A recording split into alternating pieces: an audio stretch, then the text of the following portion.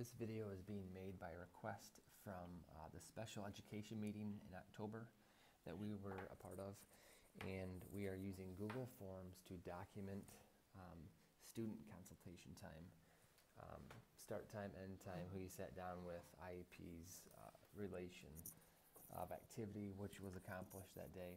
So various things, but we want to specifically filter or sort all these responses to narrow it down to one or two students.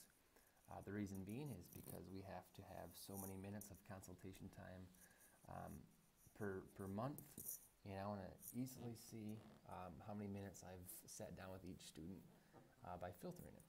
So I've made this one up. There's 6 responses here, so 6 meetings that I sat with students, but the typical might be 50 to 100 depending on how many students you have.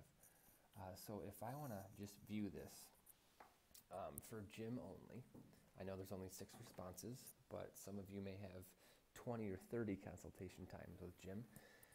What I can do is I can go to, actually I first want to highlight column B because that's the name. So highlight the name column, go to your data, and down at filter, click on filter, and what that did is it made a drop down arrow inside column B. Click on the drop down arrow and I can filter it. You can see that they're all check marked. I want to clear all those check marks and just check mark Jim. So I want to see how many times I sat with Jim and add that time up easily. Hit OK.